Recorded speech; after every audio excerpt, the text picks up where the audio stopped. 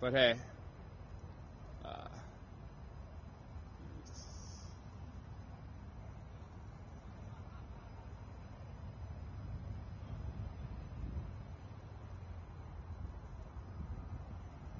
I'm just taking a picture really quick, so just bear with me, everyone.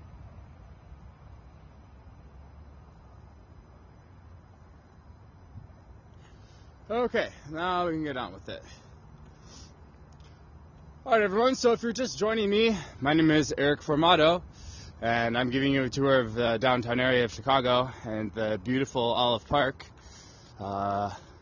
which is actually right next door to the world's largest water filtration plant. So this, you can see over there in the distance, that building over there.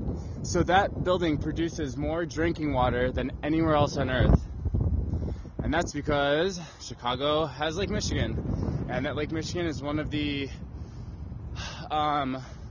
largest deposits of fresh drinking water. And Chicago is the biggest city to sit on such a body of water.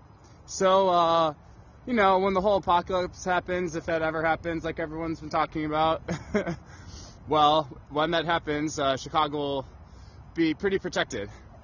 Chicago would not be affected by the rise in global ocean levels because we're so far into the middle of the country that it wouldn't affect us, and we have our own drinking source here. So, and honestly, Lake Michigan, that's definitely one of the defining factors of the city itself, but Lake Michigan is truly amazing. It's truly beautiful. Sometimes, you can see there's not as much light now, but you can see that it still has a distinct kind of light green glow to it. And sometimes when I come out here, I'll just be kind of in shock and have to sit there and process it for a minute because the water will be almost Caribbean looking. And you ask yourself, am I in the Caribbean or am I in Chicago, an industrial and transportation hub?